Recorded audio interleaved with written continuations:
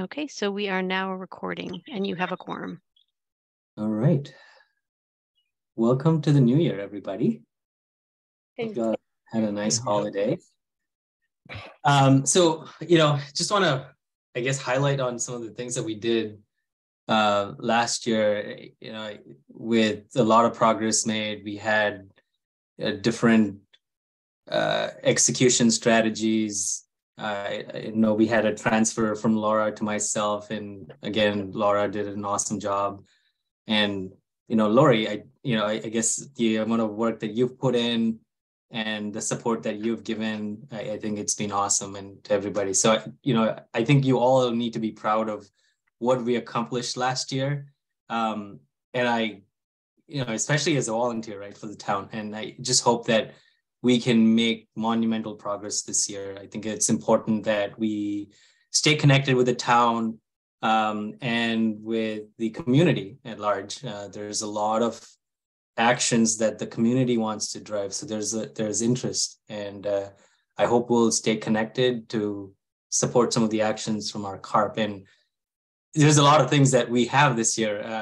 Funding for heat pumps, we have PACE, we have solar bylaw. I'm missing several things, but you all know what I'm talking about, and making progress in the transportation sector. So a lot of things that we need to look forward to, challenging as well. But some of the other towns in the state are putting forward very robust plans. I noticed that Northampton is requesting $3 million, and they're coming up with a 2030 target for carbon neutrality.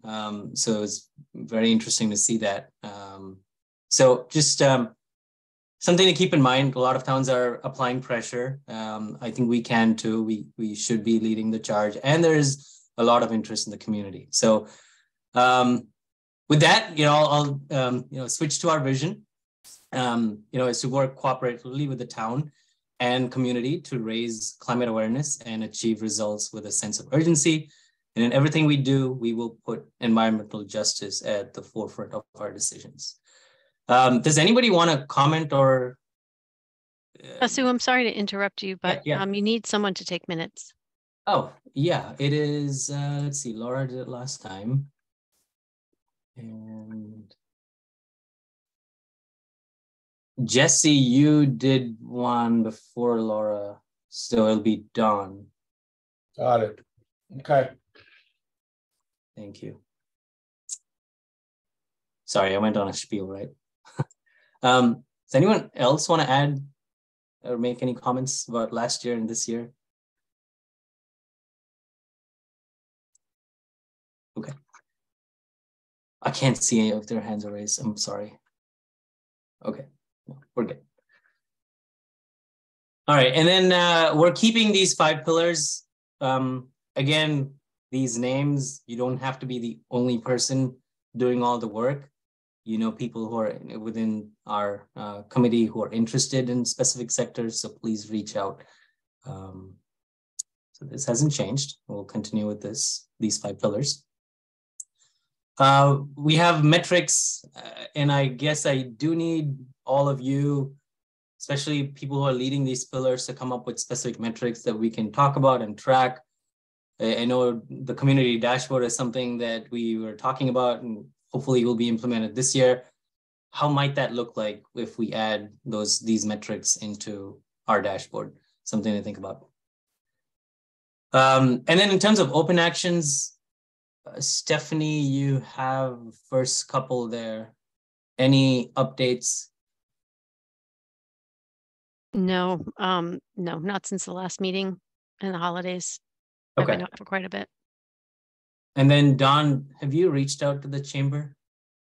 You weren't on, Vasu. I've had RSV and pneumonia for the last 3 weeks.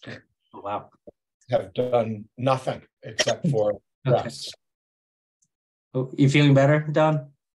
Now I am, as of Tuesday, as of yesterday. Okay, good. Yeah, that's rough. My wife had COVID for about a week. Yeah. You're not the same. Yeah. Hopefully you feel better. So we'll keep this action on, but something that I guess you want to keep in mind.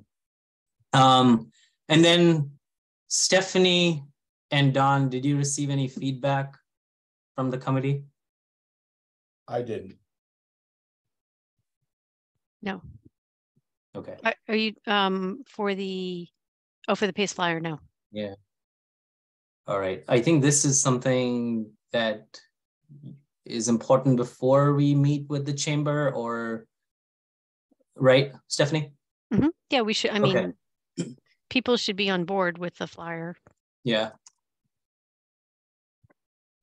Can everyone prioritize this within the next couple of weeks before our next meeting? If you can give feedback to Don and Stephanie.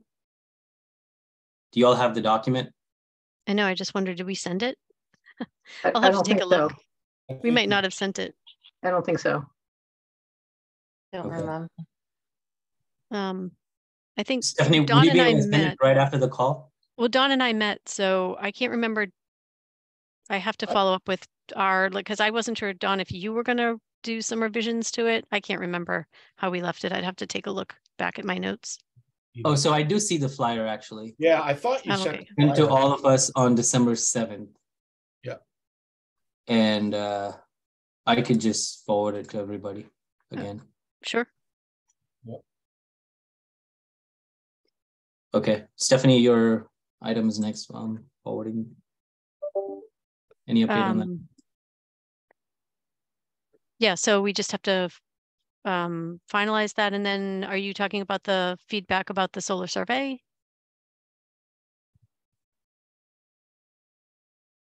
No, this is still PACE. Okay, so yeah, that's the solar. Yeah. Right. So I need feedback on it before we finalize it. Yeah, so that's connected with the one above.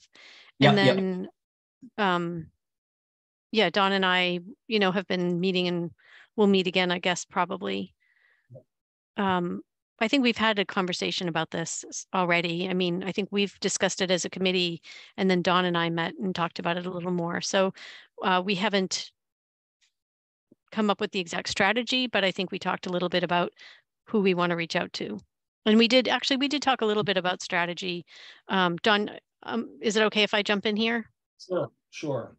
We talked, a bit about maybe reaching out to the chamber about doing some kind of an event at a chamber breakfast, and having, inviting business owners to a chamber breakfast, and having Don and or either the finance director or someone from the actual PACE program come in and speak to business owners about what the program entails. So that was one strategy. And then I know we talked about having information available here in town hall for when folks come for permitting, so that there's like a flyer information that's available for them to have access. And then I can't remember, Don, fill in what I'm missing. I know we talked about a few things, and I'm sorry I don't have my notes right in front of me. There was some discussion about, I think Jesse or somebody raised the issue of, could we identify, large owners of multifamily projects or commercial buildings who we might be able to identify and try to communicate with in some way, shape, or form. Oh, and we did talk about with the heat pump program, reaching out to landlords to sort of try to get PACE and the heat pump program together to sort of encourage landlords to maybe utilize the PACE program for, building retrofits for heat pumps. So we talked about like combining those two things. So again, just a matter of maybe, pulling that together, but the heat pump program is still sort of in the works of being developed. So, but we have that is a piece we want to include. Now, right? Sorry? We have a consultant for the heat pump program? No, we don't. No. We got a proposal that sort of which is what we needed in order to write. The town has decided that it wants to create a RFP, and that it kind of has to, because of the financial piece. Over a certain threshold, we're required to actually do outreach to other consultants. We can't just go with one. So I talked to Lori today. We had a meeting about that program and the proposal that I've received thus far. So I'm going to do a draft. Lori's going to review it. She's going to comment on it and provide feedback. And then we're going to take that revised RFP, and then I will submit it to procurement here. And then it would go out to the state list of consultants. If we do it as a sort of general RFP, it's going to take longer because it has to be advertised in the newspaper, and it's just a longer process. So it's faster if we go through the state, and there's lots of consultants on the state list. So it's not like it really limits us. I mean, it'll be okay, I think, to go through that state list. And I can share the list with folks, like when we're ready to request proposals. I'm happy to see if I can easily provide the list of consultants, so that if people want to take a look and have ones that they specifically think we should send it to, happy to provide it and do that and get feedback. Stephanie, are we targeting like end of Q1 where we get a consultant finalized and then awareness campaigns? Doing this as fast as I can with the resources that I have and the other projects that I have. So it is moving forward. I can't tell you. I don't want to say exactly, because I am focused on it. It's kind of, the heat pump program to me is kind of like one of my big priorities right now. But it takes time to like develop the RFP, and I think we want to get it right, and we want to make sure we're hitting the points that we want to, especially that Lori pointed out some great omissions from what was provided to us. So I think with her feedback, I think we'll have a good proposal, and it's going to take at least a few weeks. Like once we get it out, it's going to take a few weeks for consultants to respond, and then we have to review their proposals, and there may be interviews, and and if there are interviews, then certainly I would want to loop Lori into those interviews if she has time and is available. Okay. Can I mark this action complete then? The specific one? We and Dawn talked about it. Oh, yeah. Right. Yep. Okay. Andra has a question. Yes, Andra. Let's see. On the phone, it's not easy to lower hand. I don't know if I'm getting this mixed up with one of the other grants, but I thought that we heard about a change to how you're going to structure with either the heat pump program or one of the other ones, where the bulk of the appropriation was budgeted or proposed to go to a consultant, and then you changed it, or it was changed. I don't know. I think, well, I can tell you that with the I think with the heat pump program, and it's kind of the opposite. We actually were going to hire a staff person, and instead of that, it's been revised to work with a consultant to do the heat pump program, because we'd engaged them for basically 2 years. That's the proposal, because the funding, we only have the funding for a certain period of time. So the idea was to engage a consultant to work on the outreach and work directly with the community on the heat pump program. We're also trying to build in, and this is the piece that Lori and I talked about today, community advocacy education programs, so that some community members can be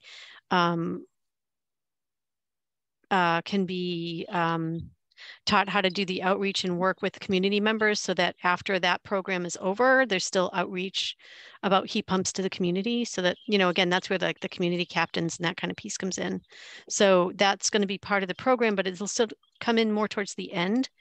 And it's not going to be a internal staff, other than me sort of maybe coordinating with the consultant and checking in with the consultant, and maybe working with, if there's like a team of people. Again, I don't know how that's going to unfold, but that was the change. I think that's the change you're referring to.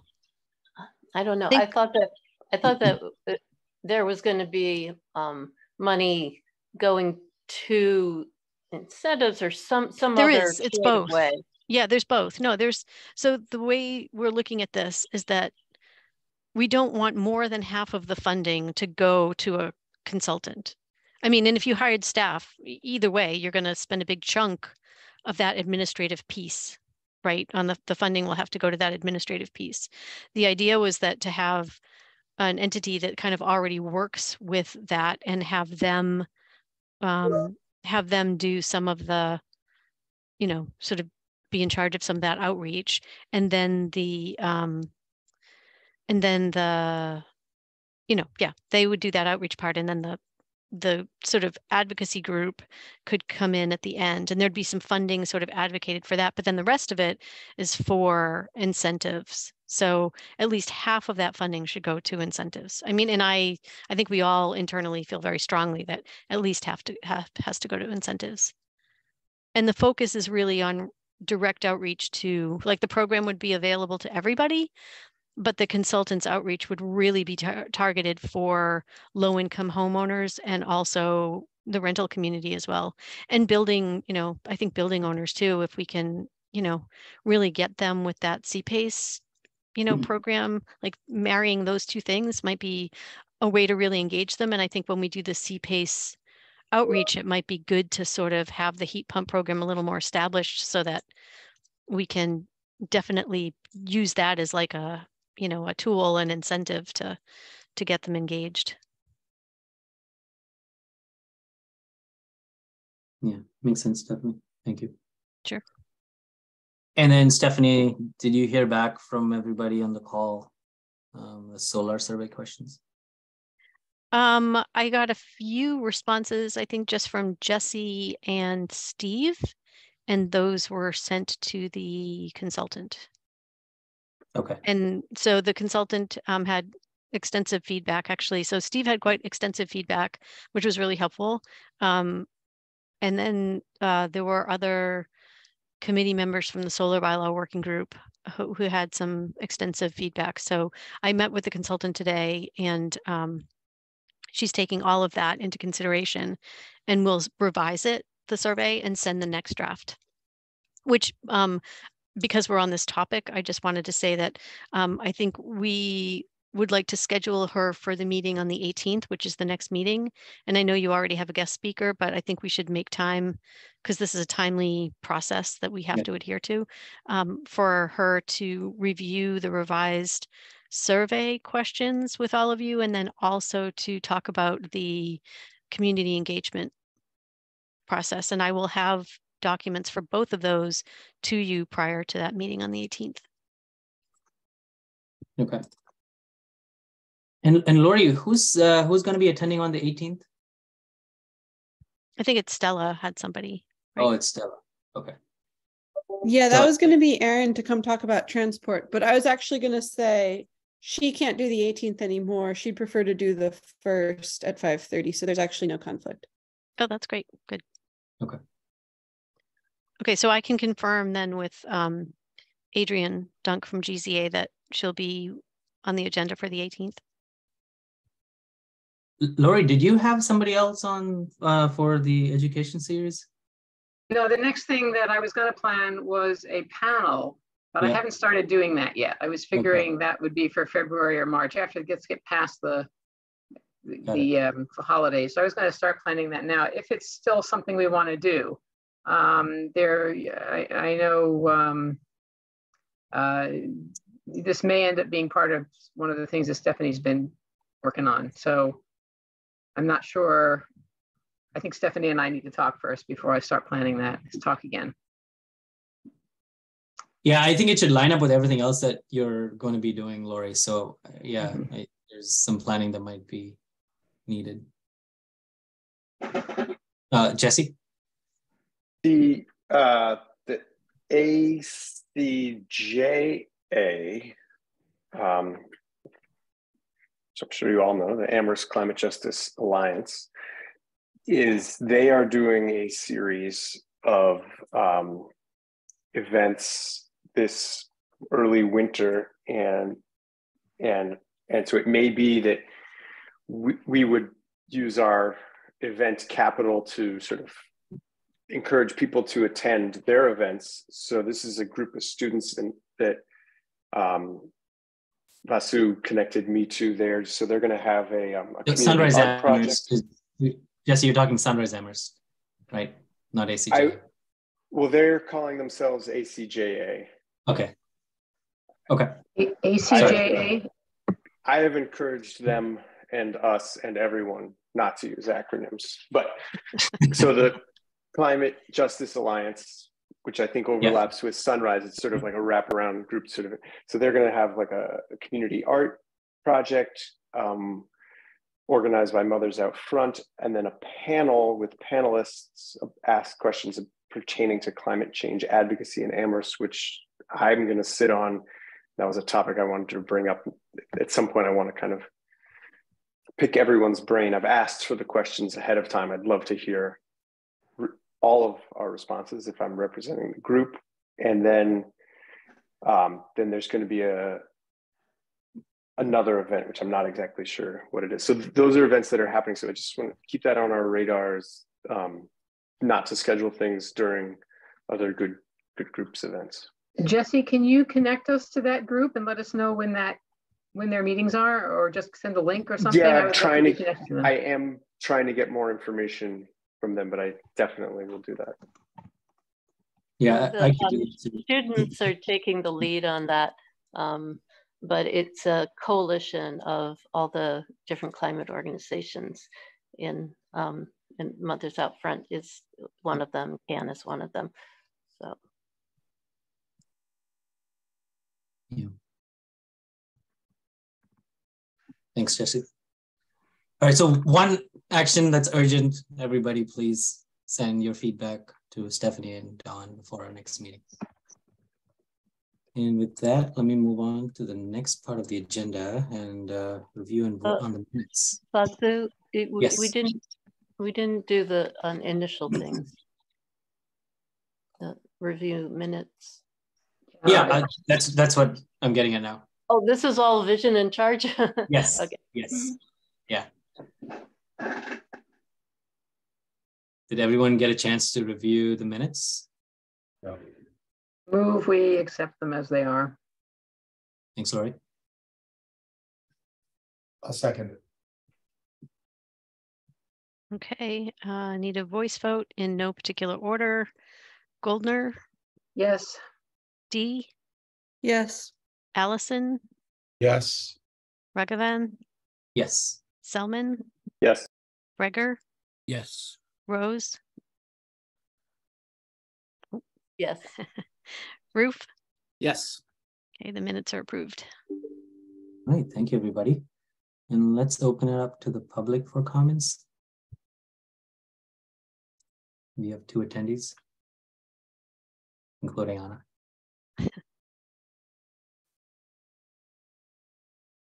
If either of you would like to speak, please virtually raise your hand and I'll unmute you.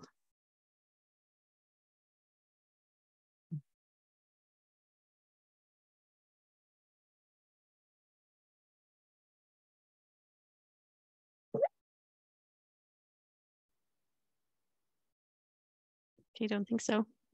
Okay, let's move on to the next part of the agenda then and talk about our progress report. So Don, I don't know if you have any updates on CPACE with you falling sick. Okay, I'll turn it over to Stella for transportation then. Yeah, so Aaron is going to come talk now, the first, about what's going on with mostly bike, pedestrian, and bus in the city of Durham, North Carolina. Stephanie, would you like me to send another email about that, or do you want to just put that in the packet for February 1st, 5:30? Probably just send me another email just so it's clear to me. Okay, great. Yeah, and Stella, I'll send you a flyer template that you can use to create one. Okay. And I would also recommend that you talk to TAC, and maybe there should be some interest from TAC to be part of this meeting, I would think. Yeah, so before, I can't remember when I last gave an update, because things got a little confusing right before the winter. But Andra, I believe, connected me with somebody from TAC, and we were supposed to chat, but then we didn't. But it's a little bit tricky. If anybody has contacts in TAC, continue to send them to me, is the long and the short of it. But yeah, I will do that. And then it sounded like there was enthusiasm for Jesse's idea of middle schoolers coming to chat about youth mobility and the bus system.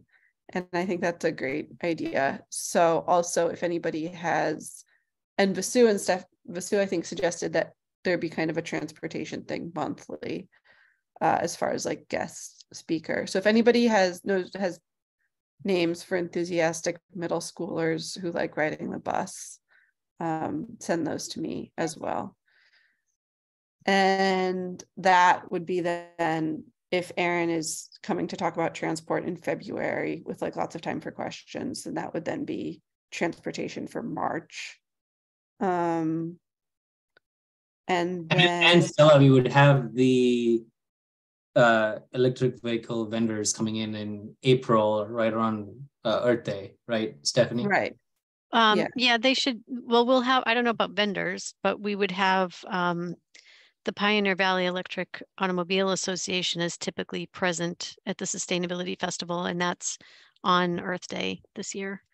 And they always have vehicles, but they're not vendors. They're just, one year we did have vendors. They were able to get some vendors to come, but we don't always have the space to do that, because the farmers market typically starts the same weekend that we have the festival. And so there's kind of a conflict of space. So we were able to do it one year because we held the festival a week earlier, but I don't think we want to change the date this year because it's right on Earth Day. Yeah, one time they did it next to the library, Stephanie.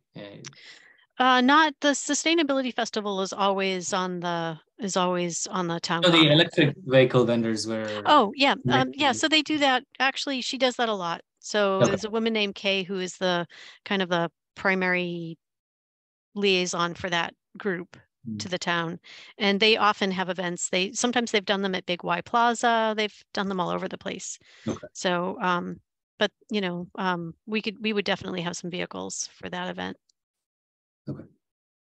Yeah, I think I would still want to try to find a speaker for April who doesn't really have a stake in things financially, who can come give kind of a presentation on the model of the heat pump presentation that can answer some questions about logistics and charging and range anxiety, that kind of stuff. So then that's the transportation plan and update through April, if that sounds good to me. The big thing, it sounds good to you. I don't know. Sounds good to everybody. Yeah, so feel free to send me TAC contacts still, and middle school contacts.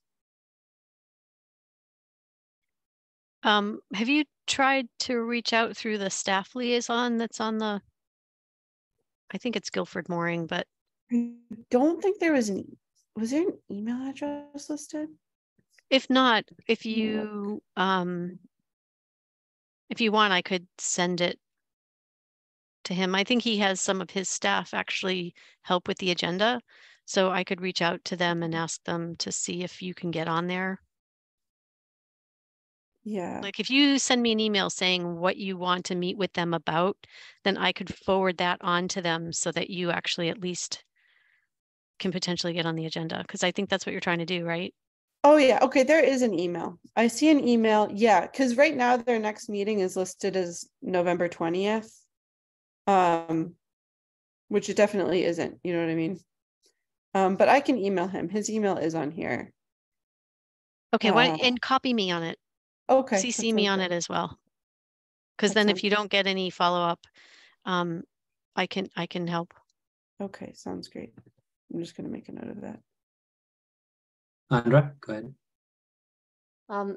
Yeah, I just wanted to, ask if you're thinking that the topic you would present on is the things in the CARP that are tech topics. I was imagining it being kind of less of a presentation and more of a, this is where we're at on transport, like how can we mutually support each other? Because I would assume that they're aware of the CARP. You don't think that's a safe assumption?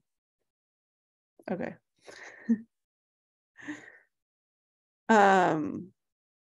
Yeah, that's something we can kind of, I think maybe in preliminary email conversations, I can kind of figure out.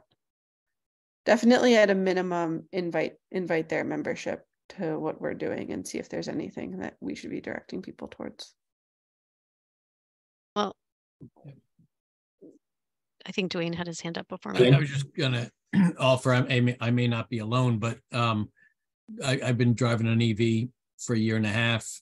And I wouldn't necessarily say I'm an expert in terms of the technology and the infrastructure and so forth, but happy to, if it's more of a conversation type of opportunity with part of the presentation, then I'm happy to sort of just bring in my own experience with EV and range issues and recharging and the performance of the car.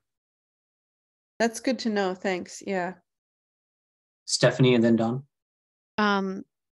Yeah, I was just going to say, I wonder if you actually got on their agenda to maybe talk about the CARP, like maybe just talk about the transportation section of the CARP with them. Like that might be the sort of way to get on their agenda, and that way you can tie them together.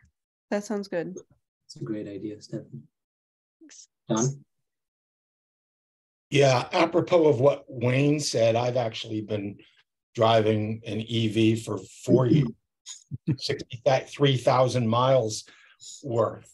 And happy to talk about my experience and the differences between how far I can go in the summer versus how far I can go in the winter.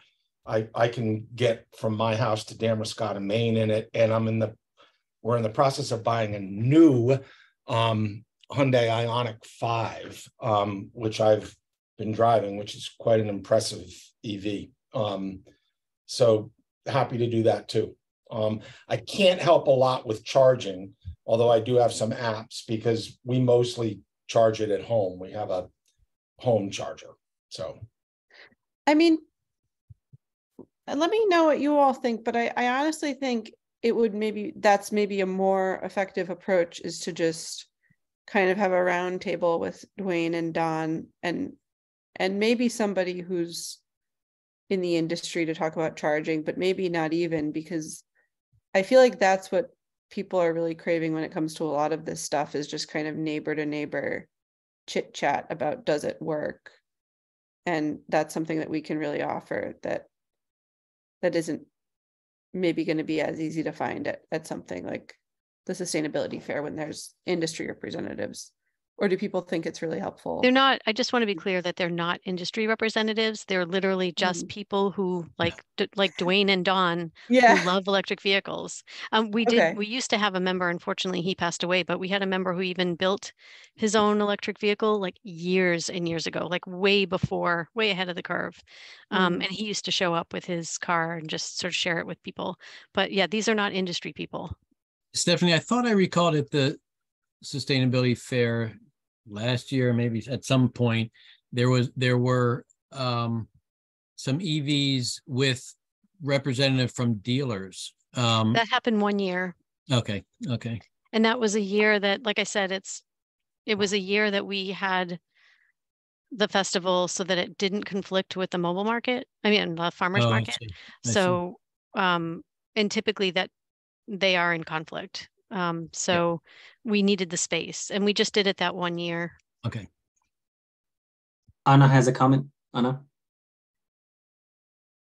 Stephanie, I don't know if you have to take. Hold on, Anna, go ahead. You can unmute. Thank you. Sorry to kind of break protocol. Stella, I apologize. I cut out for a minute here, but I'm not sure who you who you emailed from TAC. They do have a town email, which is tac@amherstma.gov, but the chair is Tracy Zaffian, and she's very responsive via email. Is that who you reached out to? And if not, I'm happy to send along her email. No, and I would love her email. Thank you so much. Great. All right, I will email that to you. Thank you. And I apologize, I'm driving, otherwise I just would have sent it along, but thank you. Thanks, Anna. Jesse?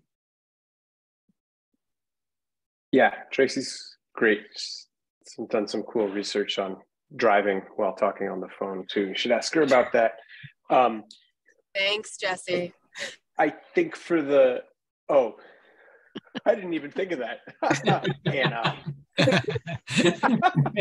I'm so sorry to call you out by accident, but also hopefully I'll save your life. I think one thing that would be really great at any event like this would be someone that's current on any tax or state, federal incentives, just sort of, because I know not every vehicle qualifies, and someone that's just really simplifying and give that guidance and how that's done and what it really means and who that would affect. Yeah, that's exactly what I was going to bring up. Thanks, Jesse. Thanks, Don? that's really good. Yeah, and I think the IRS just released their guidance for this coming year on the tax incentives. And I mean, the federal tax incentives, I don't know, Massachusetts has its own, but I know the IRS just released its guidance, and it is really complicated. Not so much for the first couple of months, but it's going to get more complicated after that, because there's a split between assembling the vehicle here in the United States and where the components for the lithium battery are coming from.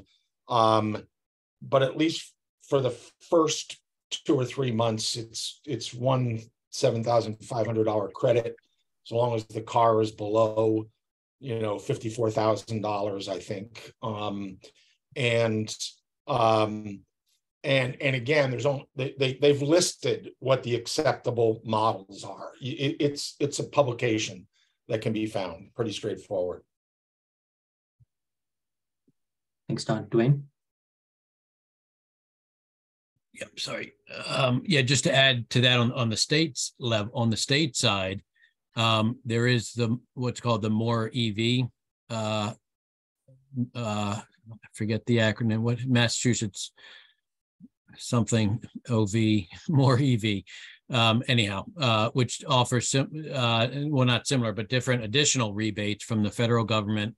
It's a little bit depending on the type of car as well, but it's all listed quite well. It works very well. I tapped into that. On the federal side, quite frankly, it's important to get the rebate, but the dealer dealt with at least in my case, the dealer dealt with the rebate from the federal level and clearly subtracted that from our bargain price. So that's a little bit less transparent to the purchaser, but on the state More EV, that's the state, the purchaser needs to apply for that. A little bit more cumbersome, but it works. I will, if this is sort of if we're talking about one of our meetings as an educational thing, which I think we are, as opposed to the sustainability fair, we could reach out to DOER, which runs the Clean Cities program, which is about transportation. It's a federal program, so I suspect they're pretty versed on the federal funding as well, but they also implement the More EV program. So they might be able to give I don't know anymore who does that at DOER, but we could reach out to them and see if somebody might be able to join us for, half an hour that at the needed evening. Don and then Lori. Yeah, the other thing to keep in mind is that the Fed thing is a tax credit, which is great for some of us and which is not so great for probably the majority of us. And although I think the new law is going to actually provide, whereas the More EV is actually, they send you a check for, $2,500 or whatever it is. the feds as a tax credit, although my understanding of the new law, the one that Republicans are screaming about now in their election of their or failure to elect their speaker, the lack of their election. Yeah. I think the new law is actually going to give money to people for whom the tax credit would not be valuable, for lack of a better way of describing it. So there's a lot of complexity about it, but it can be run down for sure. Thanks, Tom. Lori, go ahead. Yeah, just two comments. One, the new federal law, I believe, has still tax credits, though, for used vehicles. But as far as I know and can remember, it's all tax credits, which is unfortunate. The other thing I just wanted to mention is I'm not sure that tax credits is the thing to really, it's actually fairly straightforward to find the webpage where they're all described. It's only about 5 minutes worth of, one slide, 2 slides, maybe one for the federal government and one for the state. So it'd be a small part of any presentation. And the problem is I did look into electric vehicles last summer. I did quite a lot of shopping around, ended up not getting one, ended up getting a used vehicle in part because they're so hard to get right now. But the other problem is that the tax credits aren't doing, I think, what they were supposed to do because, for example, the Chevy Bolt, which is no longer eligible for any of the credits, was pretty much exactly $7,000 cheaper than comparable models that were eligible for the tax credit last year. So, and they even said their ads all last year for the Chevy Bolt were, I think it was actually $6,300 they were officially giving off, and they're still doing that. They're still advertising them as, reduced by $6,300. So I'm not sure that these tax credits are doing what they're supposed to. I think that the car companies are basically pocketing them, raising their prices appropriately, which I think is unfortunate, but that was what I observed last summer. Stephanie, thanks, Lori. So I just ironically forwarded myself an article that I wanted to share with all of you, and I just didn't get a chance to send it out today, but it's specifically about this. And they were talking about they're focused on the federal tax credit, and I can forward this article to you. But Don, I'm curious because they were saying that the federal, the Treasury Department wouldn't be releasing its EV tax credit rules until March.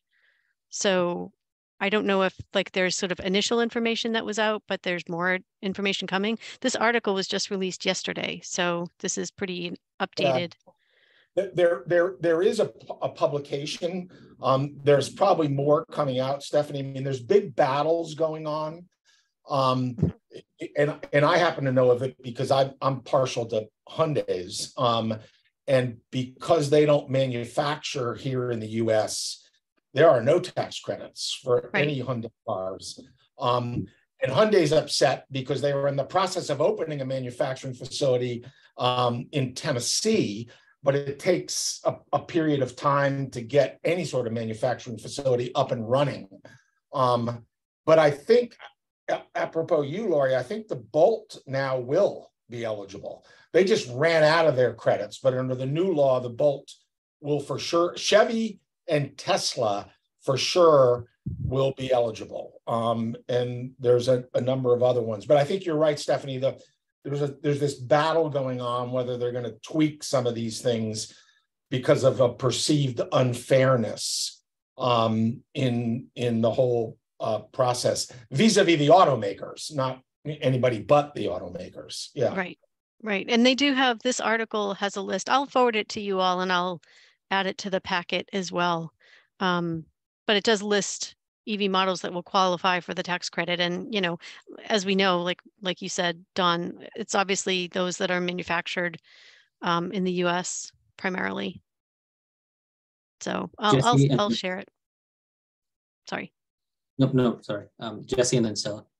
So I want to this is very interesting, this conversation, but I think also makes me very nervous that in the sense of we just kind of threw out a lot of half known things and that's the nature of what's happening out there in the world. But I'm just going to sort of say, Stella, your job is not easy.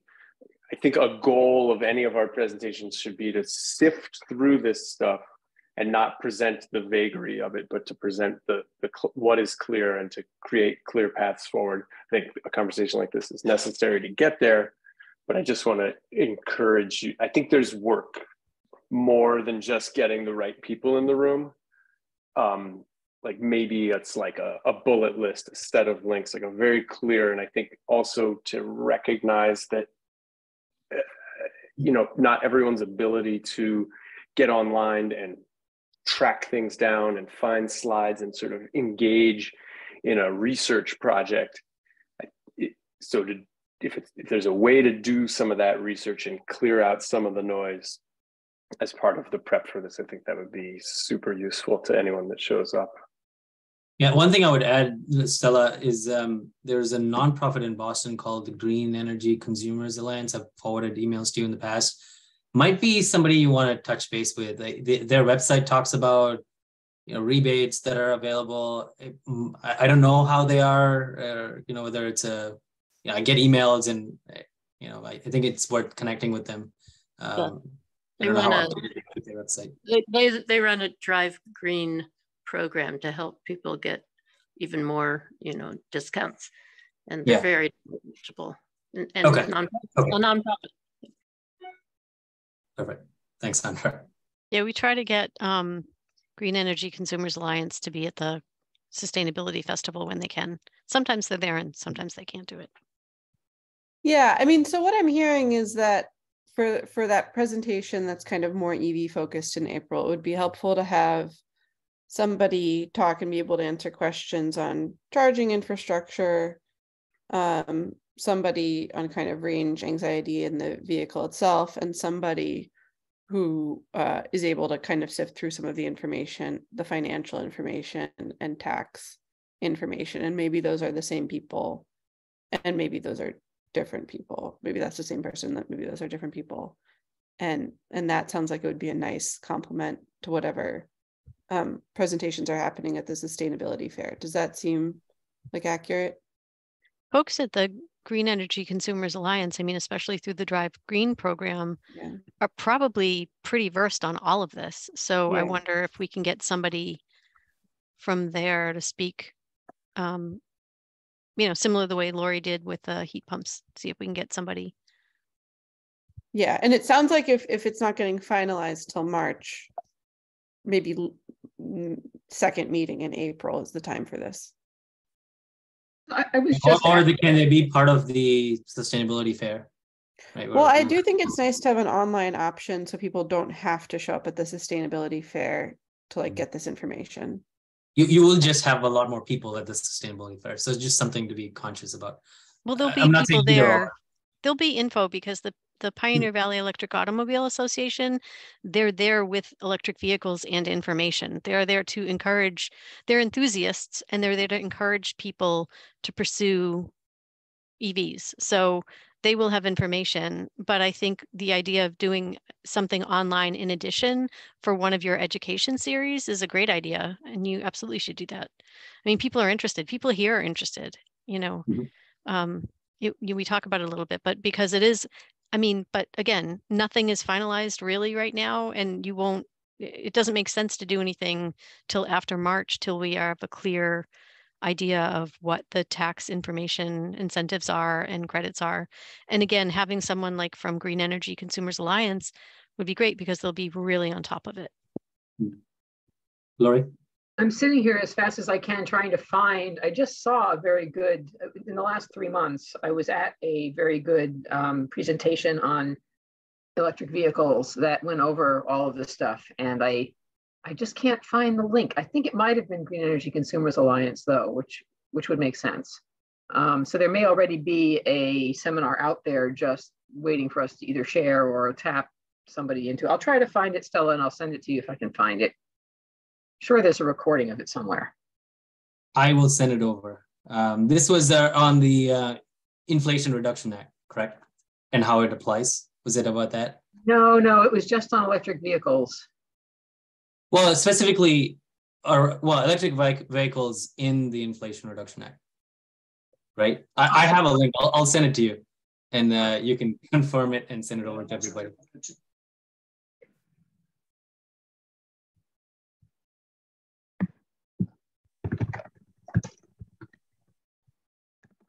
Okay, I just emailed it to you, Lori. All right, thanks. Yeah. And Stella, I sent over poster templates as well. Great, thanks. Okay, I lost my agenda. Oh, staff updates. It's probably the next one. So Stephanie, go ahead. Sure. Okay, so let's see. The solar assessment is moving along. Dwayne's been very engaged in that process from all sides. He's part of the tech group that's been meeting. And so we've been looking at some sort of draft maps that identify sort of the feasibility for the town, all broken down by very specific parameters. And I know Dwayne will give it more of an update next time, so I don't want to say too much, but that process is moving forward. As you know, the initial solar survey that was sent to you was very much a draft, and it was intentionally very simple and intentionally very sort of sparse, because it was looking for input from this committee, the other committee, the Solar Bylaw Working Group, as well as department heads. So there was enough feedback that will really help sort of really refine that survey so that the next one, I think, will reflect a lot of the input that was given. So I want to say that when we do these types of things, the initial draft is always meant to get your feedback. So I think sometimes people react very strongly to those, but it wasn't anywhere near what the end result would be. The idea was to get input on what was presented. So thank you for that. The strategy now is to get your feedback incorporated into a revised draft. I will receive that next week. I will also receive the community engagement protocol that the consultant and I have been talking about, and we will share that with both you and the Solar Bylaw Working Group. And then Adrian would be scheduled to be on your agenda for January 18th for your next meeting. And then she'll also be scheduled to meet with the Solar Bylaw Working Group on Friday, the 20th, to discuss the revised draft and the outreach. And you'll have more opportunity to give her feedback, and she'll discuss some of the rationale behind what she's working on. Steve, I know you see your hand up, so. Yeah, it would be helpful, Stephanie, with the second draft of that survey, if there was a bit of an introduction that would not be part of the survey, but would explain to us what the intended goals are and the intended breadth of the survey. Because some of my comments on that, or some of my confusion on that survey was partly because I wasn't sure, based on the questions that were provided, what they were trying to get from the public, like what the goals of the survey were. So if that can be expressed to us, to those of all of us who will be reviewing this next set of questions, that might help us focus our feedback in a way that can help the questions meet the overall goals. So I think that was one of the revisions that Adrian is making based on your comments. Okay. We discussed it. So she's going to include, I think, that. Also, one thing that wasn't, again, because we just wanted you to sort of focus on the survey is actually going to also be part of a website that's going to have resources and lots of other information. So they're putting together a website for this, for the community. We're also going to be utilizing Engage Amherst for feedback and input. So there's actually going to be a lot more. It's not just the survey. That's a piece of it. So, and a lot of the explanation that you're referring to, Steve, will actually be on that page. But again, if somebody is only looking and getting the survey, yes, it would be absolutely useful for them to have some kind of introductory paragraph to that survey. So she is going to include that, I believe. And I'm going to make sure, if it's not on there, I'll make sure, because I'll get it before you do, that it does get included. Yeah, it'd be really nice if we could see kind of the whole big picture strategy of the information gathering approaches that they are using. And that's what you're getting for the next meeting. That's what I'm talking about when I say the engagement protocol. That's what Yes. I'm referring to. So Okay. you're going to get the revised survey as well as the protocol, so that you can sort of have a look and see what has been discussed and what's been identified so far as a way to engage the public, and then you all can provide comment. But the idea is to, let's see, sorry, I'm looking at my, I want to look at my notes real quick. Stephanie, while I'm thinking through that, I think it'll be also good for us to possibly look at that strategy and shamelessly mooch that off and implement that in the PACE program and heat pumps. And I think there's something that we can look into there as well, right? Well, it's sort of kind of modeled a bit on what we've done before with the MVP outreach and with some of the CARP development work, in that we want to provide translation, we want to have childcare, we want to have food, we want to do it at places where people are. The idea is really to sort of target specific people who don't typically attend these things, to ensure that we're getting some real breadth and diverse feedback, and that it's not just the sort of usual people who attend the meetings and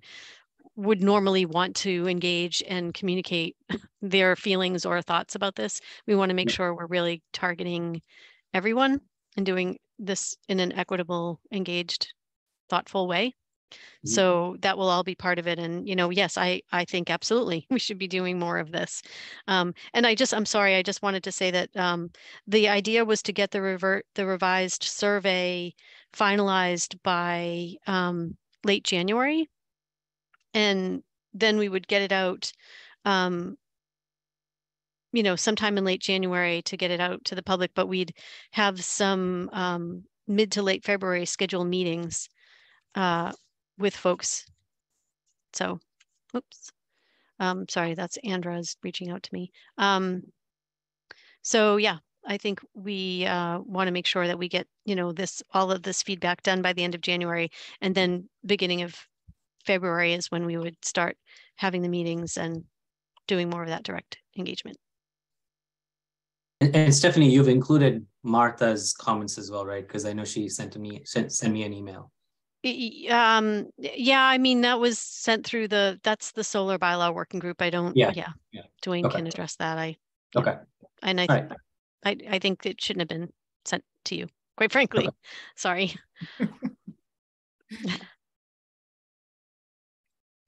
Anything else, Stephanie? I think that's kind of the big thing for now. I'm, working on sort of the heat pump program development, as I mentioned with Lori. I'm working with the town's finance director on the greenhouse gas fleet inventory. I've had a meeting with the consultant about establishing the dashboard. What else? Festival. You're also working with the vendors. Well, the festival always, that's kind of, I've got to get an email out, but I already have sort of a group of people, but I do have to get more outreach to get more vendors and folks. I've got to get the word out about the festival for folks.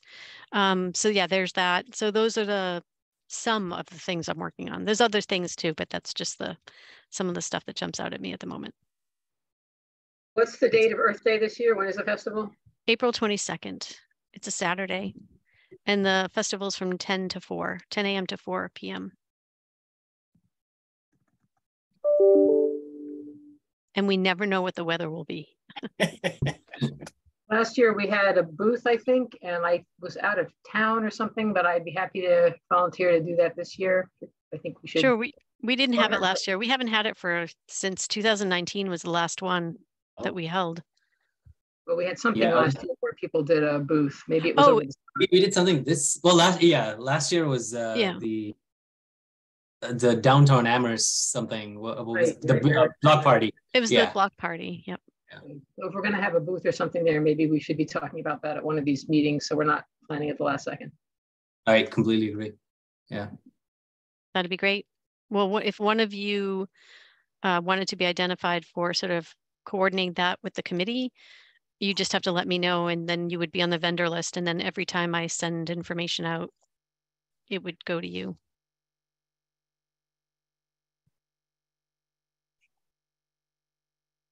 I know. I want to sign up for it. Sign me up for it, but I'm going to be in India from March 17th to April 21st.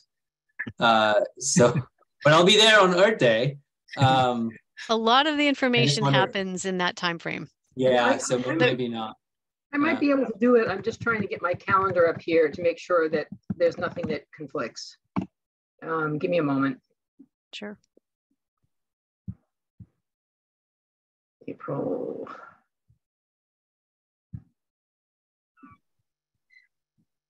Oops, went right past it. April 22nd. I think I can volunteer for that, to take that role. I think I'm okay. That's after Passover. We're good. Yeah, it's just that I know you also have the heat pump program. There's going to be a lot of work that's being done. I wonder if we can ask Laura.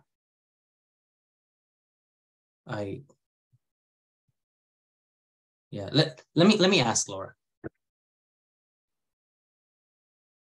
I'll say tentatively Lori, but that you'll ask Laura. Okay. Yeah.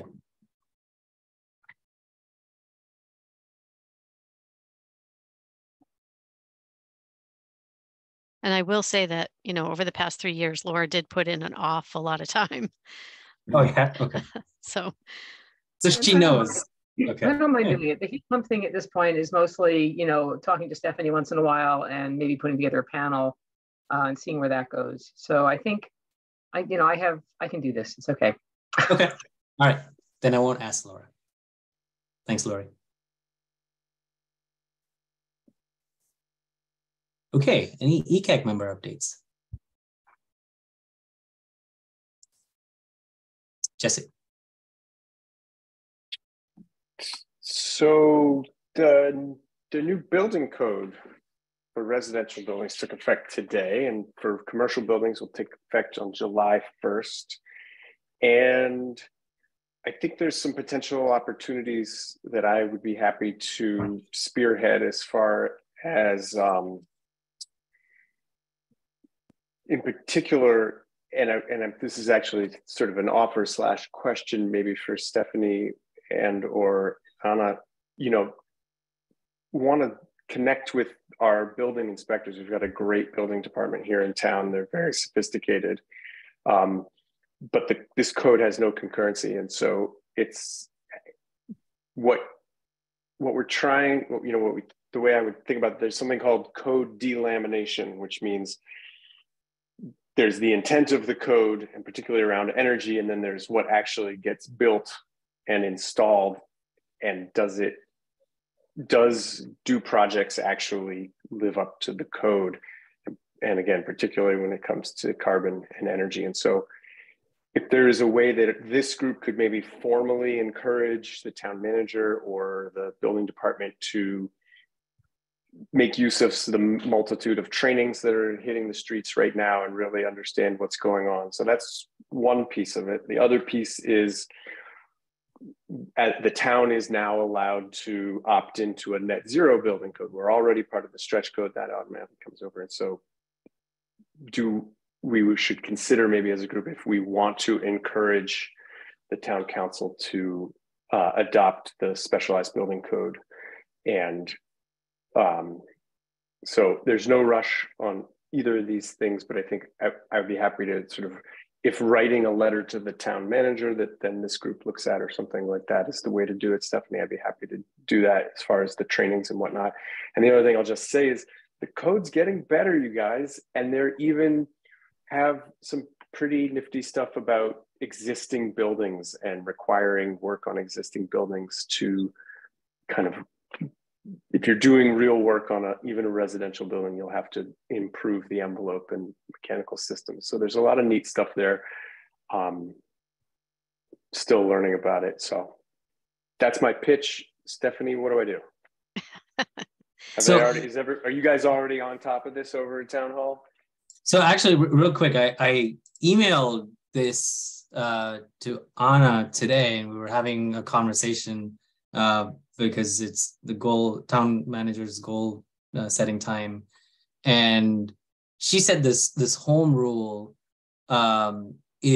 she didn't think it would be appropriate for that to be part of town manager goals, but she did want us to discuss that, and she wants to understand what it could look like. So I think she wants to review it with us at some point. So whatever we bring up, and she can then take it to the council, but she didn't think it would be appropriate for the town manager's goals this year, at least. So Stephanie. Vasut and here, I just want to clarify that this specialized net zero stretch code is not about home rule. Correct. It is out of the existing options for building code. We don't need any special permission except our own. Yeah, so I was gonna sort of say what Andra said is that it's just the specialized code just needs to be voted in by the town council.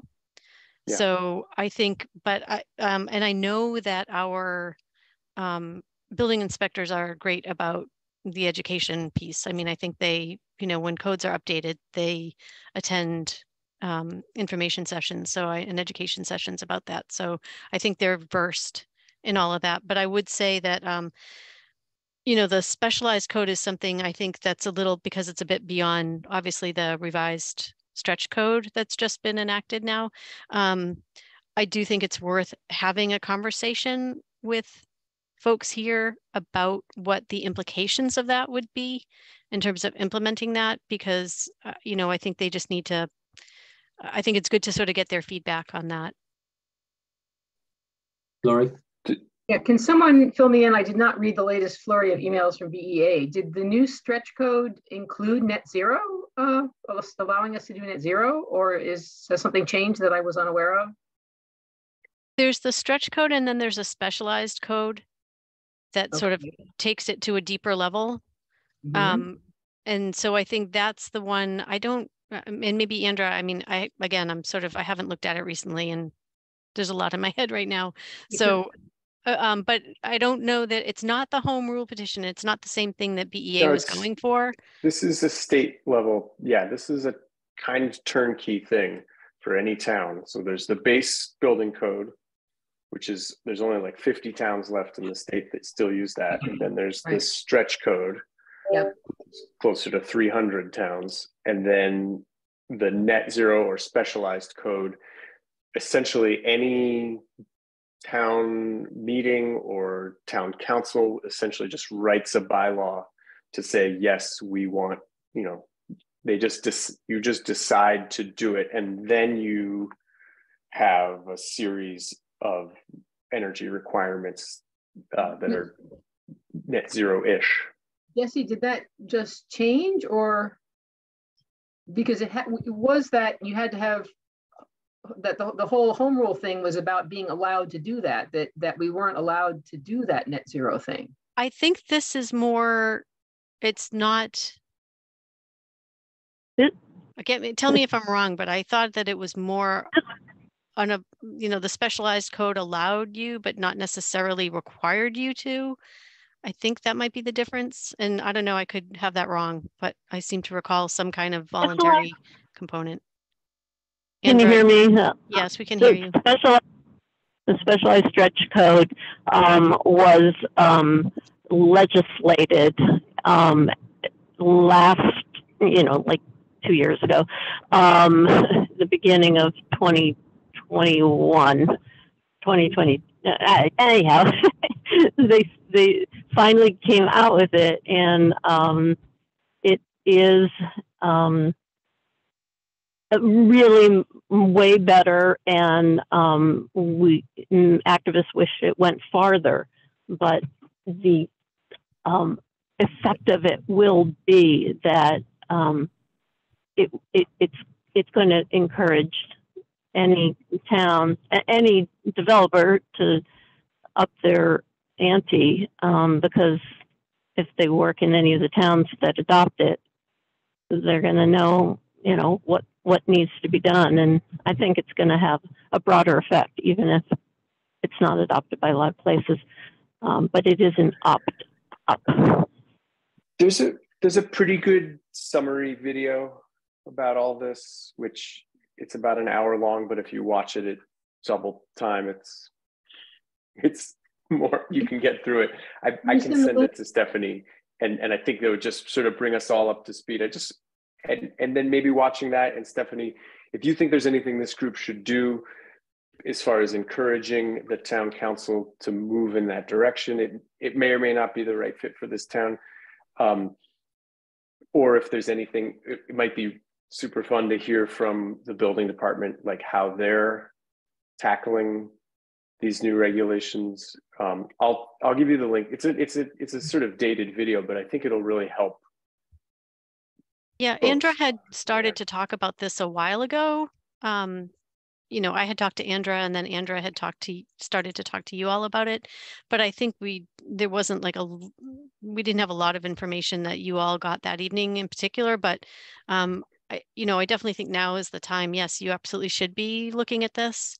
And I would say, but again, I do want to be, you know, as someone who works here, I want to be respectful of how this would impact, you know, the way the inspectors and building inspectors currently have to deal with the existing stretch code, and how this might change what they do, and whether it is the right fit for the town. But again, I think you all, you know, your role is to help encourage these kinds of things happening in town. So I wholly support you doing more investigation and outreach to whoever about it. And I'm happy to set something up. I mean, even Jesse, if you wanted to, you know, I could maybe try to have a meeting with you and maybe the building commissioner. I'd be happy to try to set something up for you to have a discussion. Yeah, I would love to hear how they're approaching this, and if what their challenges are, because they might have, they're going to have, there's challenges when, you know, especially when a new code is adopted. And so there may be things we can do to help make it easier. We're already reaching out to all these people about heat pumps and PACE. I think this is another bullet on that same list of, hey, there's a new stretch code that takes effect today for residential, and it takes effect July 1st for commercial. And the idea is to make it easier and create the path of least resistance to do great work or better work. So we want to support that. This would not be this would be a collaboration and support mission, not a, hey, make sure you're doing your job. Yeah, the stretch code piece, I think, is there on top of. I don't think that's is an issue, but I think the specialized code is something different. And I think my understanding too is when they voted in, they also have a grace period of implementation for people who are opting up. So, and that's how they did it. That's how the state sort of approached it with the stretch code. Initially, when you voted it, you had a grace period before it was actually implemented. Yeah, so right now, the upgrades to the stretch code do not have a concurrency period. No, I'm not, but I'm talking about the specialized code. I'm not talking about the stretch code. Yeah. I'm saying that the specialized code, when they voted in, I believe there can be a grace period so that it's not something that happens automatically, that they have some time with which to implement that. I think it's like 6 to 12 months after that vote right, is exactly. when it takes effect. Yeah. Yes, exactly. Absolutely. Yeah. That's what I'm saying. It seems to me like the earliest this town could have the specialized code, if it was a good fit, it seems the earliest would likely be January 1st, a year from 24. now. Yes, exactly. Yeah. Yep. Exactly. Just to contextualize the timeline. Anyway, so Jesse, dive into it today. So Jesse, what do you propose? We watch the video, we bring the building commissioner or somebody else to discuss pros and cons of the stretch and the specialized stretch code, and then we vote as ECAC to whether we want to move forward with it or not and make recommendation. Yeah, and I think the move forward would be to write a letter of support to the town council or to the town manager, who, whatever direction that goes, to say, you know, we've reviewed this, we've talked to the building official. This is our recommendation. And I feel like taking 4 months or something to do that would be fine. But if there's, Stephanie, if you think an initial kind of informal conversation with Rob would make sense, I would be super excited to hear his take on all this. Yeah, I think it would be a good idea report for, back. as an architect, I think you're a great person for him to talk to about it. So I'd be happy to try to coordinate that. Awesome. All right, I'll send a link to the video. Thanks, Jesse. Yeah, and also just to acknowledge that Andra probably knows more about this than I do. She's been pushing for it for a real, she's one of the people that made all this happen. It just happened, all of the practitioners, it's landing in our lap today because now it's the new rules. And we didn't pay attention to all the good work that went into this. We're just we're going to follow the good rules. So thank you, Andra.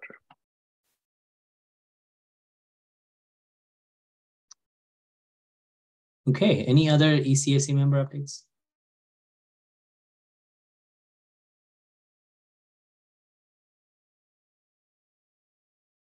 No. All right, let's talk about the items for the next meeting agenda then. So we'll have, so not the education series next week. So we'll just talk heat pumps and solar. Anything else that we want to cover, Lori? I know we talked about the festival planning. Do we want to just kick off and do some brainstorming around what we want to do? Okay. Yeah, I think we should do that. Spend some time about that a little bit.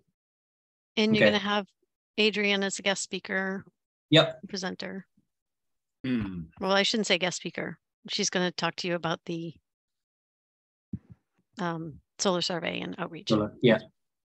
Yeah. And then Jesse, I have an action here for the specialized stretch code. I'm not sure if we'll be discussing that next time, but yeah, watch the video and then figure out what the next is. Right. I think maybe we should have an assignment of watching that video because I certainly need to understand that. Steve? Yeah, for that solar update, a couple of meetings ago, last month, we looked over the spreadsheet that Dwayne had put together to help us sort of get a better estimate as to the acreage of, or the amount of solar that the town would need under different scenarios. I think that's a really important discussion, and I'm not sure what the appropriate time frame for having that is, but I think it will take some meeting time to go through that. And what I hope eventually is that we will come up with a recommendation fairly formally that will pass along to a town manager that can then help to shape the discussions, including the solar bylaw development. So I just want to make sure that whenever the appropriate time is, we have enough time to go through that calculations, explain it, understand it, and then talk about it and reach a consensus on what our recommendations are. Do that exercise. Okay. Steve, can I just build on that? Oh, yeah, go ahead. Sorry, I tried to get my hand up, but yeah, absolutely, Steve. And if memory serves me from the previous meeting, there are a couple updates that as a first step, there's a couple updates I want to do, including adding into the spreadsheet what we currently have installed in Amherst that we can take credit for already. And I guess just to tee this up, Steve and everybody, is that as we think about the recommendation and so forth, or how we might want to use this tool to both allow other people to do their own analysis with it, but also to use it ourselves to come up with a consensus recommendation from ECAC. My sense is that we might want to do that somewhat in concert with the mapping exercise that's going on. They kind of work with each other or inform each other. To some extent, you want to do them separately. You know, what's our goals, what's our vision, without knowing what we have. But at the same time, I think we have to also, maybe take into account the resource we have or resources we have in terms of the technical potential and so forth. So that can be part of the discussion as well, I think, and that the consultants are working on that, and also importantly, do recognize that the mapping exercise in the conversations with the consultant, we're really trying to view that and make that sort of an apolitical analysis. It's just, what makes where things lie or end up with regard to more or less technical potential, scrubbing out certain areas that are off limits for various different sort of non-political reasons. It doesn't really get into where people want solar or prefer this type of place or this type of place. It's more what is the availability of land and the suitability of land around Amherst, land and built environment around Amherst, sort of on a 1 to 10 scale type of thing in terms of suitability, but all with regard to suitability for non-preference sort of issues, but more in terms of the physical characteristics and parts of land that are already off limits. Stephanie? I just wanted to point out that if you're trying to do this in a timely fashion before the solar bylaw gets developed, that's due May 30th. Yeah. So you'll probably want to get this well in advance, I guess. Yeah, I think, next in 2 weeks or whenever we meet next, I think I should be able to pull together sort of the updates on the spreadsheet and the I have a somewhat at a date, but it probably hasn't changed too much except for make sure the landfill and I think Hickory Ridge I have in there as well in terms of proposed or expected capacity installed in Amherst. But I'll get that up to date with the latest data. There's probably been, a few more kilowatts of residential projects as well. And Dwayne, you're just focusing on everything but the institutions, correct? Yeah, exactly. Yeah, I think when I search the databases, the everything in Amherst shows up, and I'll scrub out the institutions. Yeah. Yeah, I think just my main point is that's going to be probably a fairly lengthy discussion, and yeah. I will advocate that we do what we need to meet the Massachusetts 2050 goals as a separate thing from what we think we can have based on land use guidelines. I see those as two separate issues. Yeah. I think they're going to be far apart, but that's a problem we're going to have to deal with. Yeah. So let's just make sure we schedule plenty of time in the near enough future to allow us to make a recommendation that can help shape the solar bylaw.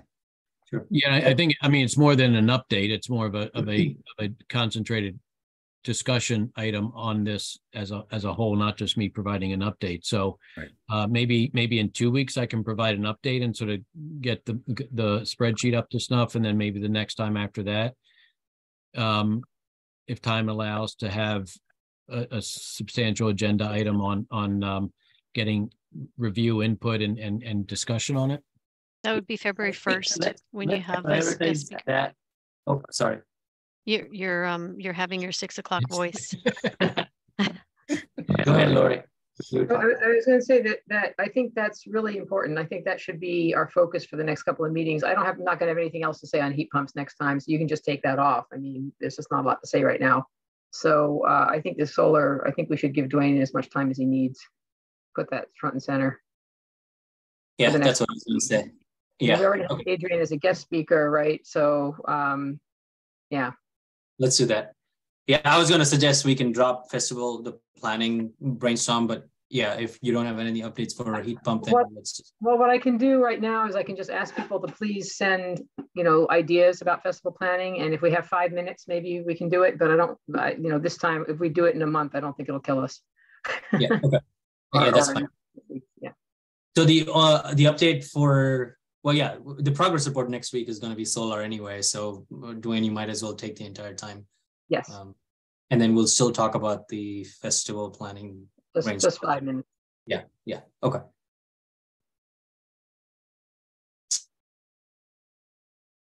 Anything else that we want to cover?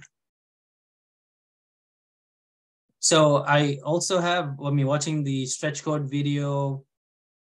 We won't be discussing it this week, or sorry, the next meeting, but we will talk about it the week after, or the meeting after. So the first meeting in February. Jesse, would that work? 2-1. So watch the video before 2-1, and also an urgent action on giving feedback to Stephanie and Don about the pace. And I emailed you all the document. Okay. Anything else? We have one person in the public, so let's open it up for comments. Stephanie. Dave, you have anything you want to say?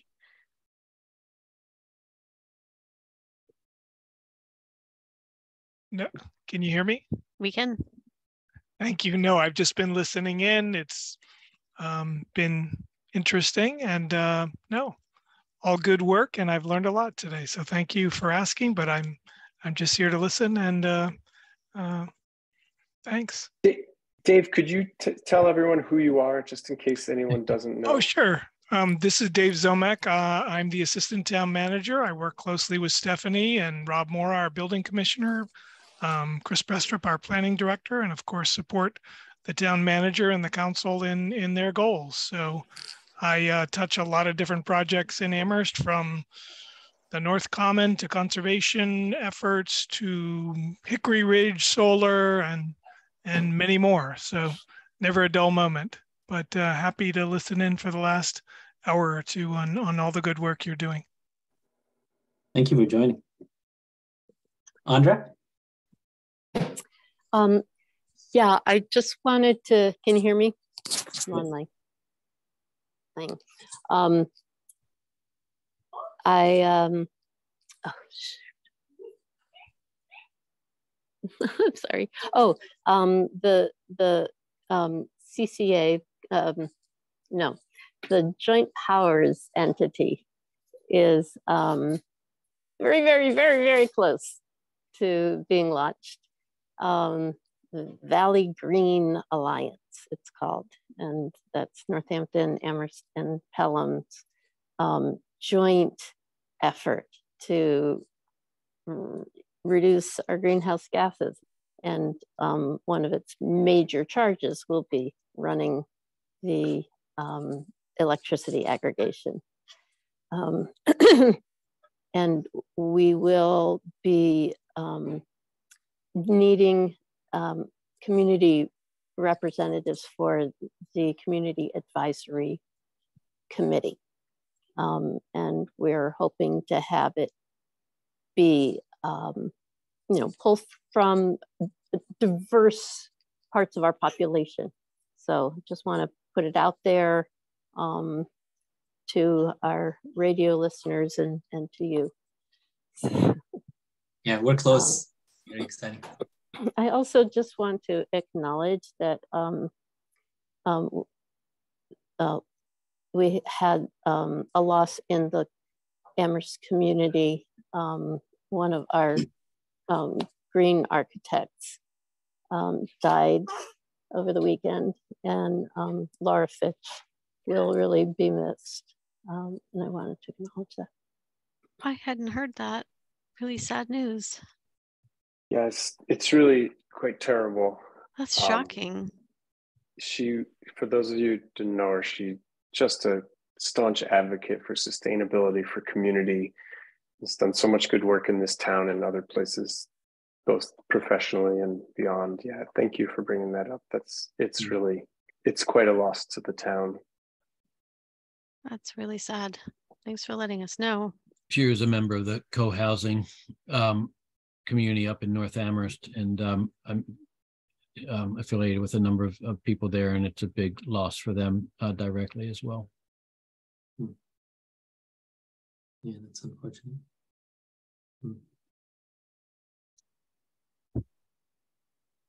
Okay, anything else?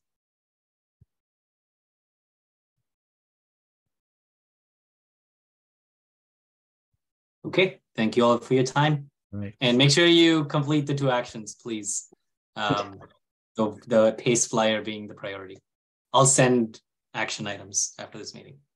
Thanks, Thank Vasu. Thanks, Thanks, Vasu. Vasu. Bye, everyone. Bye.